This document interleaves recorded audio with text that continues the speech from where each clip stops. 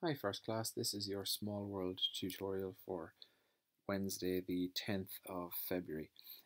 So this is a story that we could have done last Monday, but I figured that or last Wednesday, but I figured with you doing the story of St. Bridget that we would kind of put it on the back burner for a minute and come back to it again soon. So this is today's lesson. It's the Children of Lear. It's another story from Irish folklore, um, Irish um, Irish mythology. And what do I mean by folklore and mythology? It's a story that we know is not true because it has magic and it has, mad stuff happening in it. But we tell it because it was told by people in Ireland um, hundreds, maybe even some of these stories are told thousands of years ago. So this is a kind of a medieval story, a story from when castles were being built and when things like that were happening. And the reason why stories like this have so much magic in them is because people back then didn't know how to explain the world, and they often used magic to explain these things. Um, so you have things like wizards, and you have witches, and you have people being turned into swans, and you have stuff like that, because people believed that that kind of stuff might be possible back then. This one has also got a bit of religion in it as well. So this story is kind of a religion story as well, like the Bridget story. Um, these stories have religion in them because religion became very important in Ireland, and people loved. People started to hear about God and about Jesus, and so these stories have religion in them too. So let's take a look at the Children of Lear. If you remember, we actually told this story a while back in class. So let's have a little look, first of all, at the new words in the Children of Lear. Castle, then watch out for that one because it's got a silent T in it. Forest, married, spell, nasty, beautiful, human, priest, and blessed. So let's go through those words. Castle, I think you guys know what a castle is. It's a big, huge stone building that was made for keeping a lot of important people safe inside because it was made with lots of stone and it was hard to break.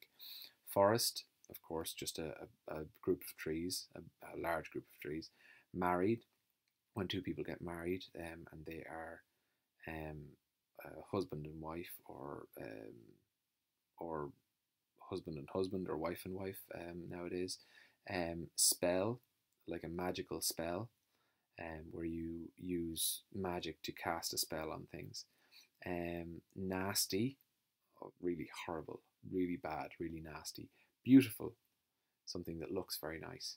Human, what we all are, human beings, people, humans. Priest is a person of God or a holy person. Other religions have priests as well. And blessed, when something is, well, it says I say blessed, but it also could be blessed. If a priest can bless things, like holy water is just regular water until the priest blesses it, and then it is blessed or blessed water. So let's go through the story then. Let's take a look at part, if I can zoom in here. Yes, so part one, okay. A long time ago, there lived a king called Lear. He had a big castle in the middle of a forest. He lived there with his children: Fionnuala, the girl; Aed, the boy; Fiachra, another boy; and Con, another boy, like Con Cunning from Bungabore. Their mother died when the children were very young. Okay. Part two, and remember, like the last time we told a story, you have to draw in some missing pictures. Lear met a lady called Aoife, and they got married. Aoife was not very nice. She did not like the children. Aoife did not want the children to live in the castle. She came up with a very nasty, there's that word from above, nasty plan to get rid of them. Aoife smiled to herself. The children loved swimming in Lake Deravara. One day, Aoife came along and put a spell on the children. She turned them into 4 beautiful swans. So there you have the children being turned into swans. Okay, so let's take a look at part 5. Aoife told the children that they would be swans for 900 years. That's a long time, 900 years. The children were very sad. They could only be turned back into humans when they heard the ringing of a church bell. Okay, so there we have a church bell. Lear did not know what Aoife had done. He went to the lake to look for his children, but he saw only 4 beautiful swans. One of the swans spoke. She told Lear that Aoife had put a spell on them. Lear sent Aoife away. He went to the lake every day until he died. So he went to visit them every day until he died.